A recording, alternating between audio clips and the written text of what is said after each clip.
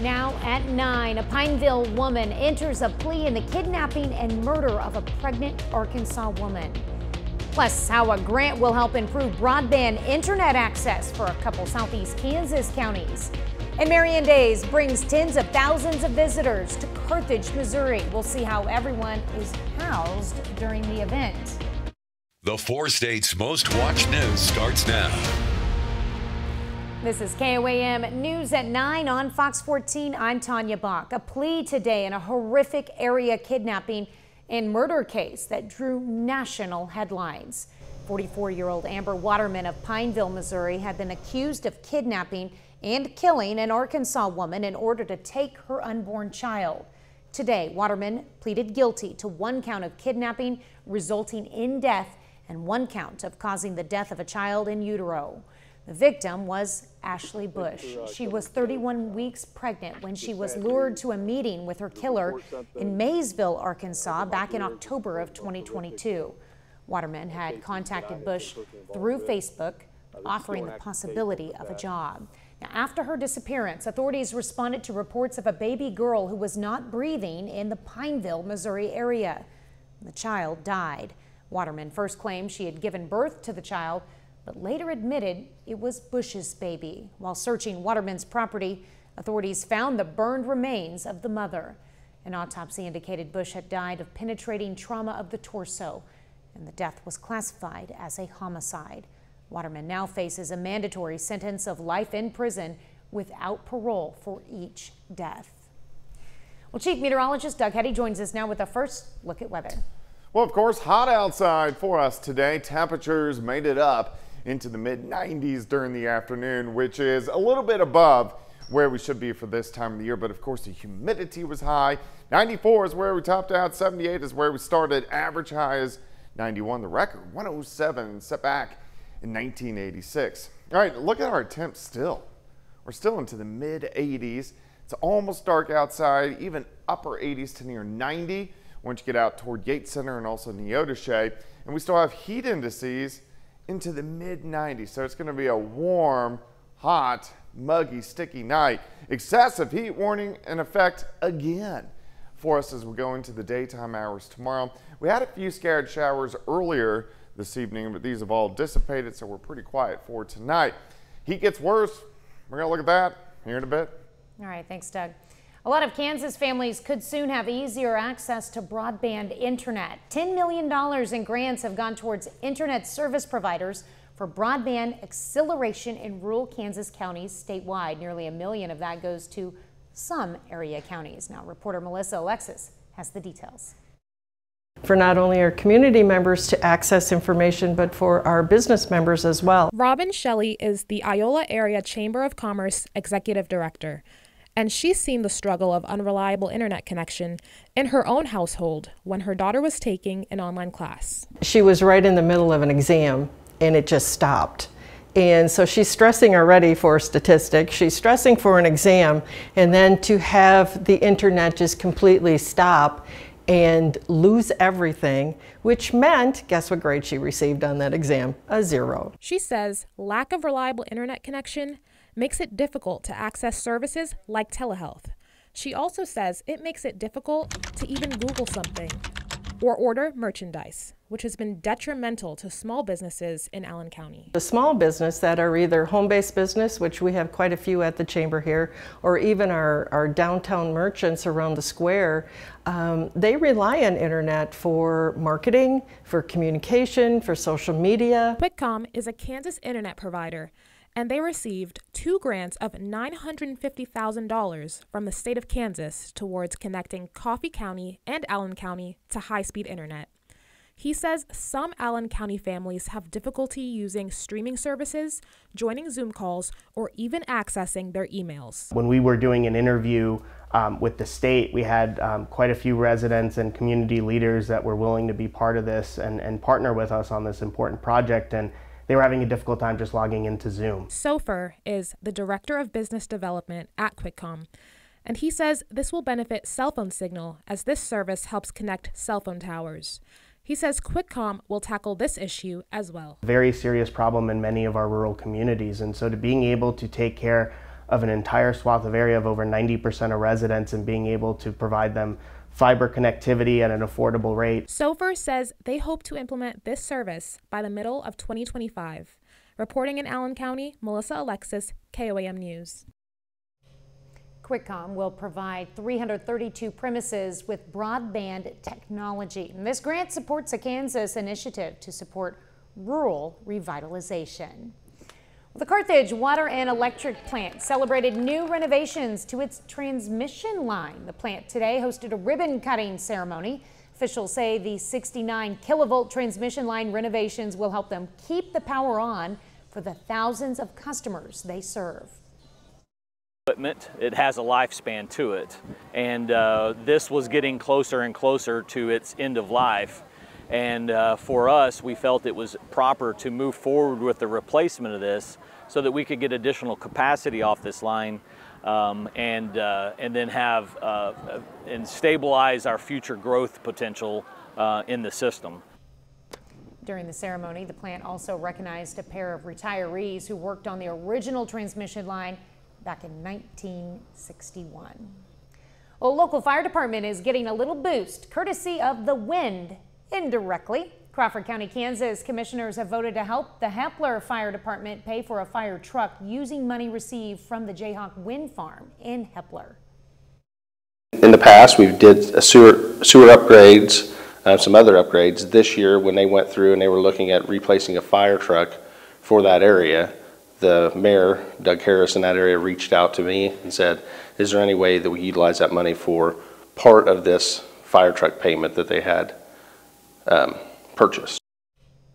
Commissioners voted to provide nearly $36,000 from the Wind Farm Fund to help pay for a fire truck replacement. Well, coming up, with temperatures staying high even overnight, we'll have some tips to stay safe after dark. Well, Crawford County Mental Health today cut the ribbon on a new location for their children's services. The ceremony featured a newly renovated office on Broadway in Pittsburgh and a meet and greet with the staff. Visitors had a chance to learn about children's services available to the community, as well as new youth mental health and crisis services.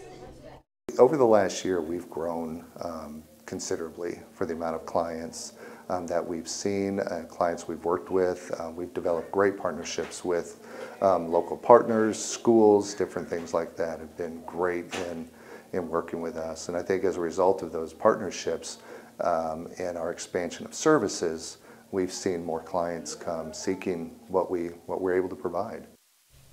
Children's services are now at 710 North Broadway. Well, we won't find much relief from the heat with warm nights lined up for us over the next few days. Nick Kelly looks at the way those warm nights can impact our health and what you can do to keep your cool. Our heat advisories and excessive heat warnings will continue across the Ozarks through Thursday evening. While they're in place for our hot and humid afternoons, Dr. Barbara Bunbury with Mercy says people shouldn't discount the nighttime warmth. We always think about the heat during the day when the sun's out and shining, but even during the evening or late into the night when the temperatures are still high, you're still at risk for heat-related illness. Day or night, Bunbury says the ways to cool down remain the same.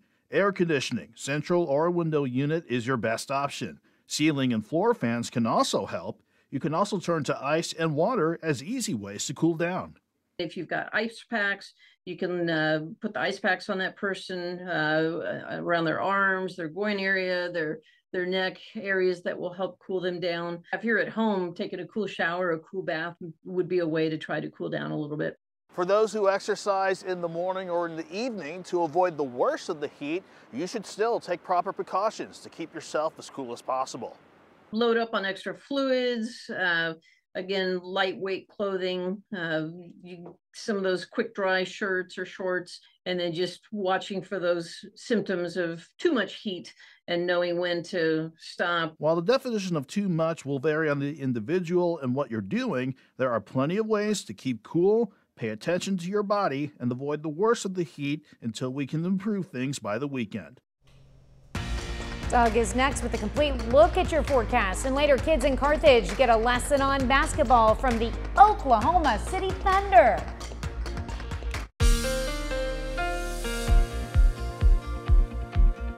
Well, of course, it turned out to be a hot one for us today. Temperatures all the way up into the mid-90s for most of us. Some areas pushed 100 degrees as we got into the afternoon hours, but it looks pretty good right now. Here's a nice shot of our Cornell Arts and Entertainment Complex tower cam.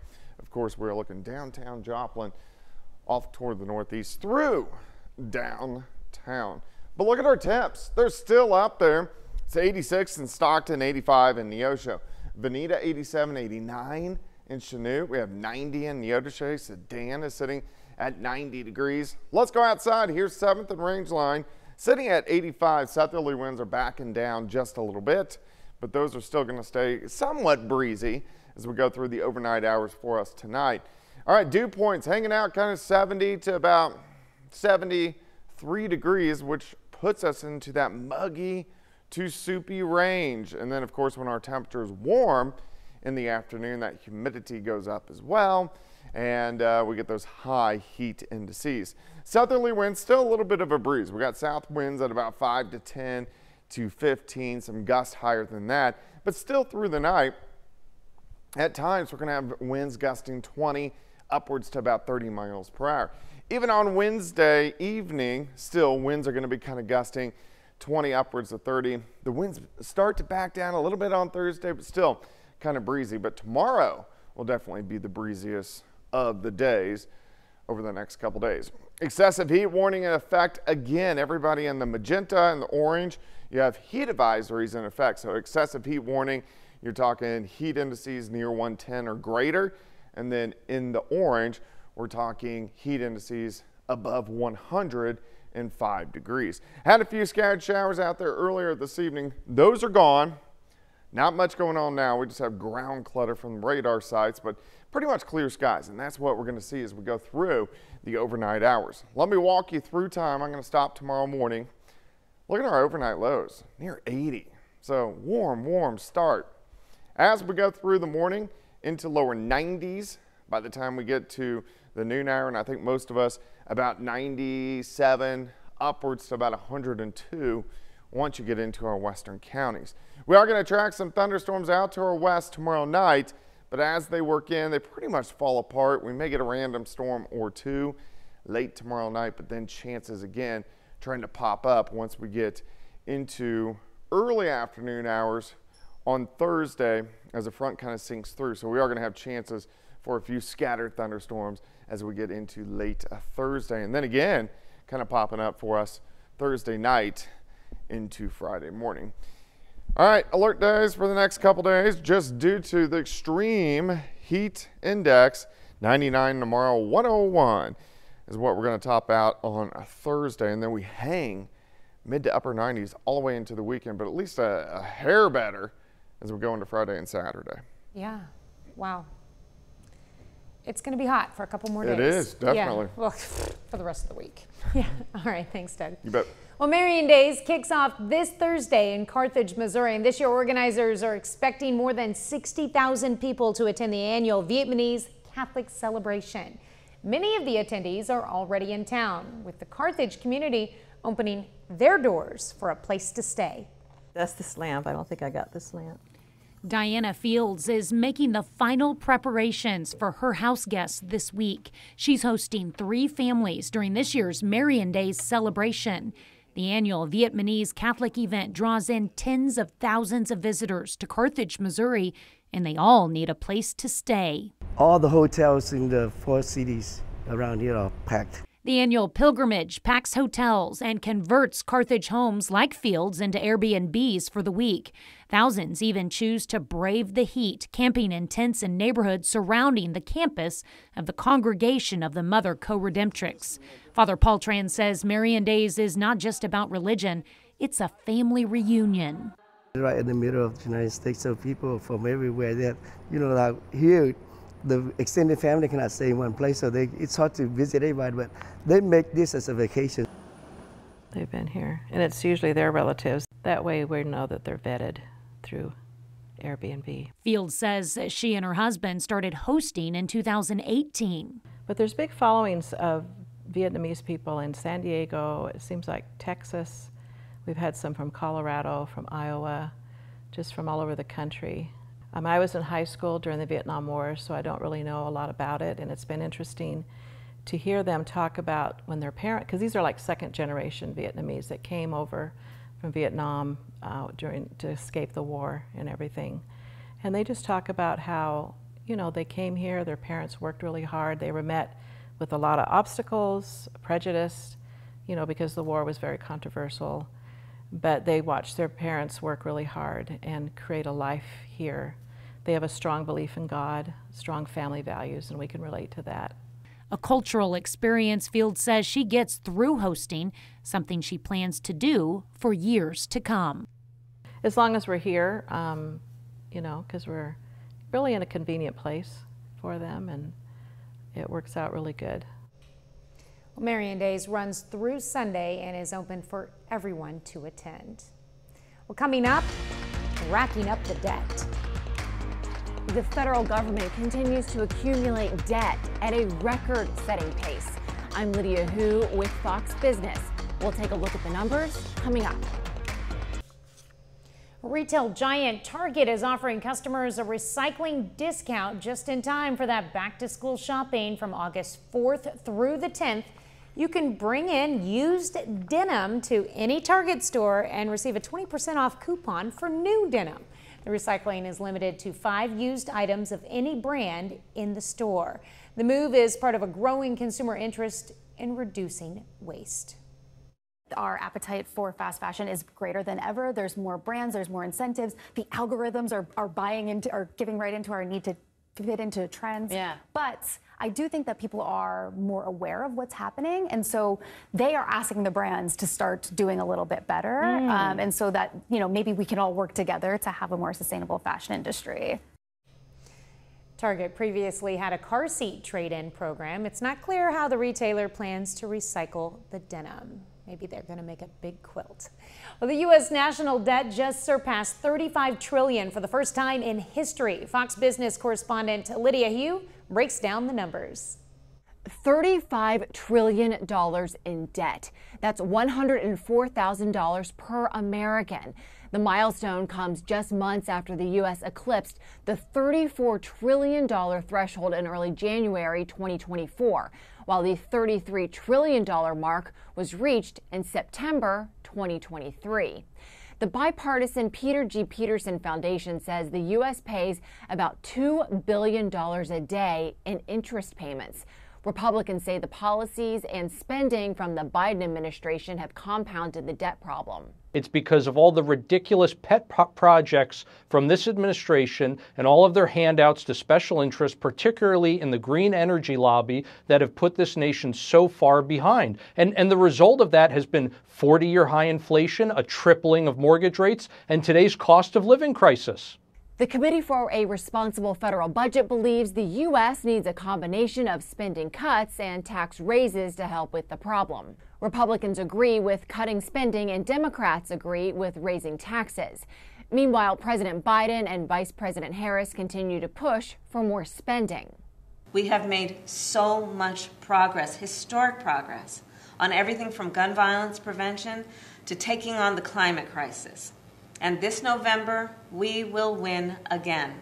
In the first 3 years and 5 months in office, former President Donald Trump added $5.9 trillion to the debt. In the same time, President Biden and Vice President Harris added $6 trillion. In New York, I'm Lydia Hu, Fox Business. Up next, we'll learn about the incredible woman who just set a skateboarding world record with no legs. Well, a woman born without legs now holds a big skateboarding record. The Guinness Book of World Records says Kanya Sesser recently completed the longest handstand on a skateboard, 19.65 seconds. Now, Sesser, who grew up in Oregon, is not only a pro skater, but a Paralympic athlete, actress, and model. She says breaking the record was a life-changing moment for her, and that it's incredible she can have a positive impact on younger people. Good for her. Well, 30 more minutes of news, weather, and sports is coming your way. The new head of the Secret Service testifies before Congress about the attempted assassination of Donald Trump. Plus, the Senate passes a bill aimed at protecting children on the internet. You're watching the 4 states' most watched news. This is KOAM News at 9 on Fox 14. I'm Tanya Bach. Lawmakers continue to press for answers about the security failures leading up to the assassination attempt on former President Donald Trump. Fox's Rebecca Castor has the latest from Washington.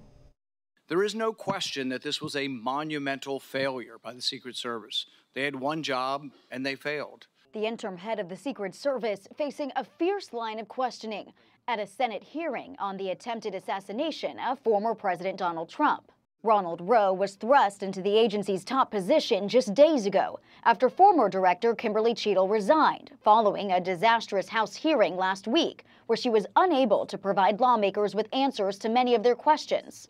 Rowe looking to avoid a similar outcome. I've heard your calls for accountability, and I take them very seriously. I cannot understand why there was not better coverage, or at least somebody looking at that roofline. While the acting director provided more answers than his predecessor, there's still a lot of questions, including the gunman's motive. It also seems no agency wants to take the blame for letting the former president take the stage, even though a local SWAT team clocked the shooter as suspicious about 2 hours before shots were fired. He was identified as being suspicious by local law enforcement. And nothing happened. Well, I know that local law enforcement was attempting to locate him. Should have been somebody in the roof. There should have been communication with the local police, which there wasn't, so that's a bad thing. Mr. Trump will sit down with FBI agents on Thursday for a victim interview, a routine part of criminal investigations. In Washington, Rebecca Castor, Fox News. The U.S. Senate took social media platforms to task today, voting in favor of bipartisan legislation to protect children and teens online. Senators overwhelmingly supported the bill, calling this first major tech reform legislation in decades a, quote, new era of accountability. Parents of children who died by suicide or have otherwise been harmed online have been advocating for change for years. Young people will take back control over their online lives. Parents will have tools to safeguard those young people. They will be able to disconnect from the addictive features and opt out of those black box algorithms that drive at them relentlessly.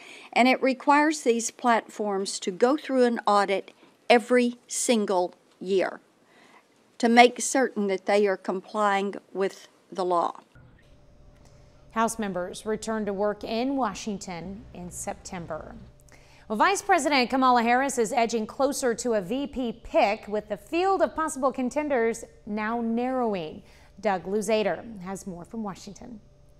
Well, the Veep stakes speculation is growing, with at least 2 possible candidates saying they're out, but there may be a dark horse in the running. President Biden steps off of Marine One last night after returning to the White House. And among the questions on the way in, who will his vice president pick as a running mate? We're talking, he said. And clearly the Harris campaign is doing a lot of talking behind the scenes.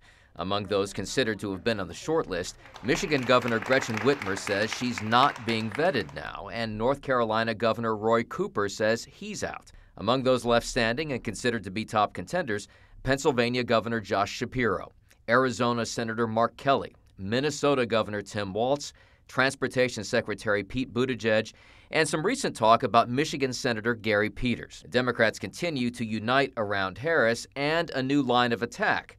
Republicans are, they say, weird.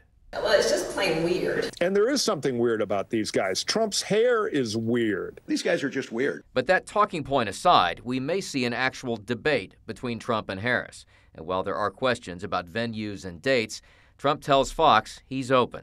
If you're going to have a debate, you got to do it, I think, before the votes are cast. I think it's very important that you do that. So the answer is yes, but I can also make a case for not doing it. And Trump will travel to Chicago tomorrow to speak at the National Association of Black Journalists, while Harris heads to a campaign event in Atlanta today. In Washington, Doug Luzader, Fox News. A bit later, how field trips for shelter dogs benefit both animals and humans.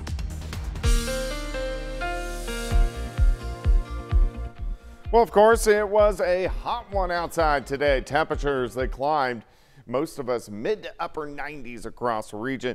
Still very warm outside for us right now. Nice shot of our Cornell Arts and Entertainment Complex tower cam. We are looking downtown Joplin off toward the north and to the east, right through downtown. But look at our temps. We're still up there. It's 86 in Carthage, 84 in Anderson, Miami 87, 88 in Chautauqua, Pittsburgh is checking in at 86 degrees.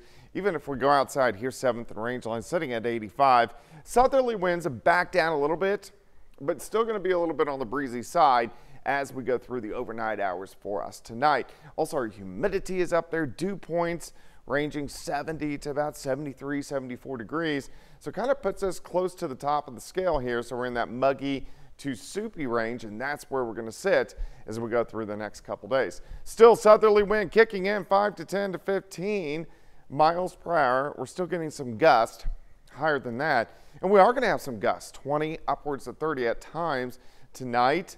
And then again on your Wednesday, by Thursday they'll start to back down just a little bit. Excessive heat warnings in effect once again tomorrow along and north of I-44, and then in the orange, that is a heat advisory in effect. And this is all due to our heat indices. They're going to be way up there as we get into the afternoon hours. Had a couple little showers pop up earlier today. These are gone. All you're seeing out there right now on the radar is just some ground clutter, and we're going to stay nice and quiet as we go through the overnight hours for us tonight. Let me stop in the morning. We're sitting mainly upper 70s to lower 80s across the region. As we go through the morning hours, a few little clouds kind of shooting through, should go into lower 90s by noon. And I think most of us anywhere from about 97 upwards to about 101, 102 once you get into our western counties. Thunderstorms tomorrow night to our north and to our west. As they drive in, they should fall apart, but we may get a few scattered ones in here late tomorrow night into Thursday morning.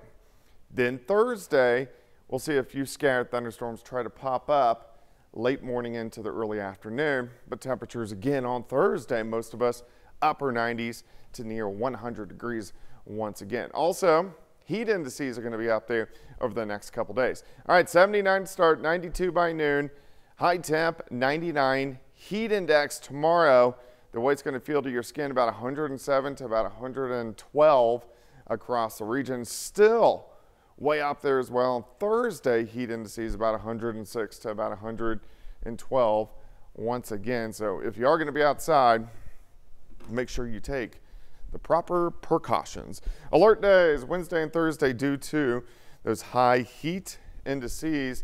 And then we hold into the upper 90s all the way through the weekend, back to triple digits once again next week. All right. Well, not much of a break for the weekend, No. but I guess it's a little break. Not really. Yeah, it's bad. What I like is that there aren't any 80s in the nights anymore. You got the down to 79. Same thing, but it looks better. Yeah. It's mentally better. All right, thanks, Doug. Well, coming up in sports, Team USA brings home several more medals from the 2024 Olympics. Plus, the Oklahoma City Thunder bring their youth camp to Carthage. John Dales has those stories and more up next.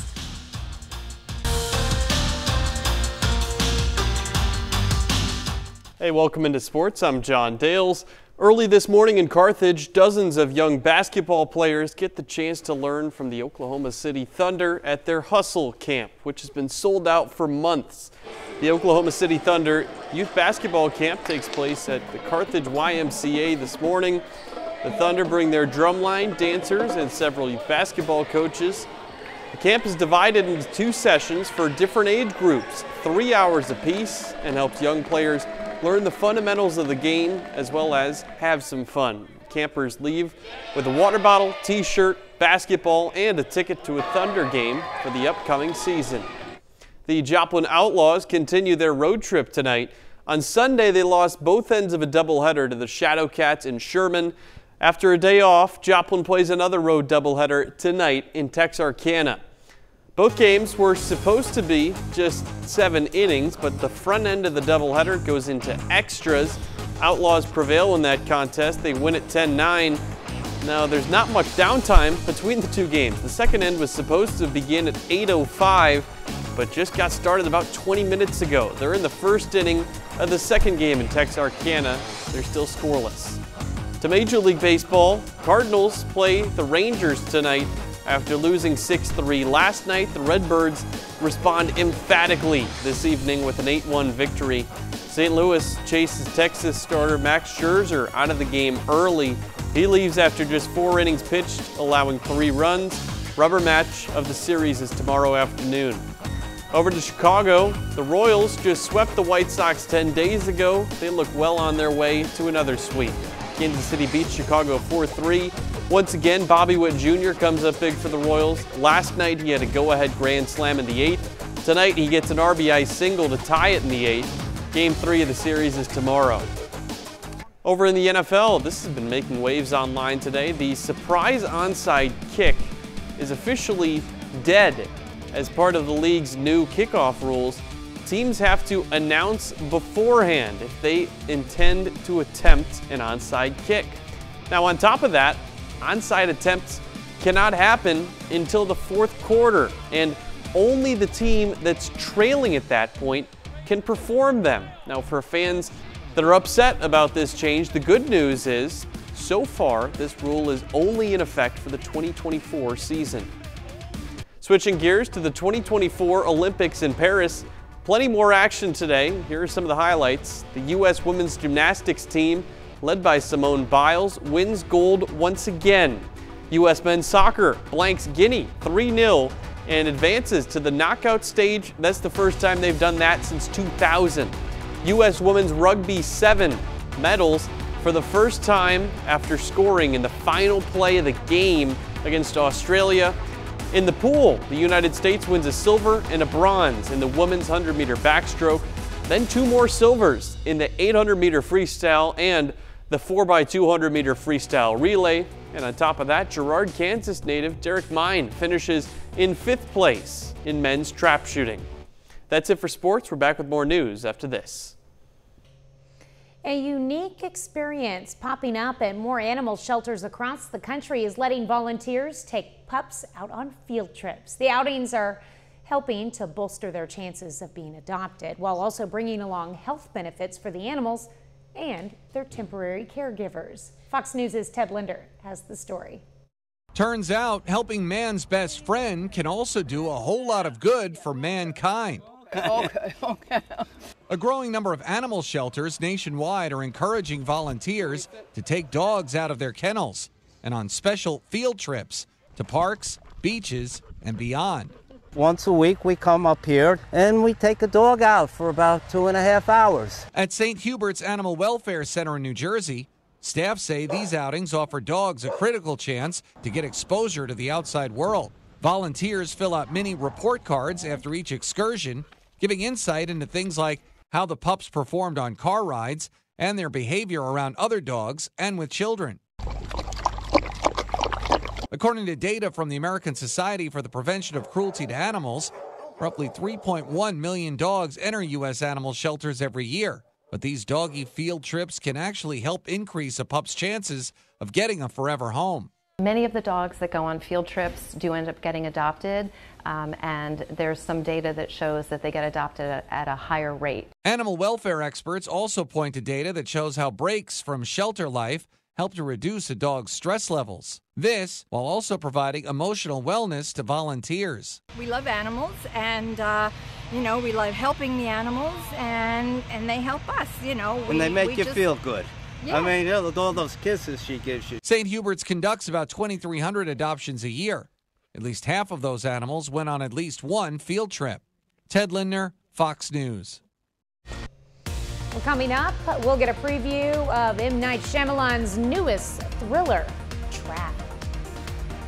A new mystery thriller by M. Night Shyamalan is on the big screen this week. Fox spoke with the filmmaker and star Josh Hartnett all about Trap as it heads to screens. Here's Fox's Ashley Dvorkin. This whole concert, it's a trap. M. Night Shyamalan's thriller Trap is about a serial killer at a concert with his daughter, which is set up to catch him. The film stars Josh Hartnett and Shyamalan's daughter Salika as Lady Raven. The filmmaker has said it was the fastest script he's ever written. I consider Salika a world-class artist, and I said, you're one of the rare people that can write, produce, and perform an entire album by yourself. You can create all this.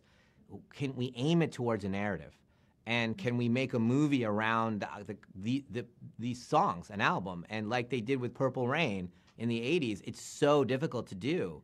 And so I kept thinking about, well, what could take place? How could we get music in? And I said, maybe it's at a festival, maybe it's at a concert.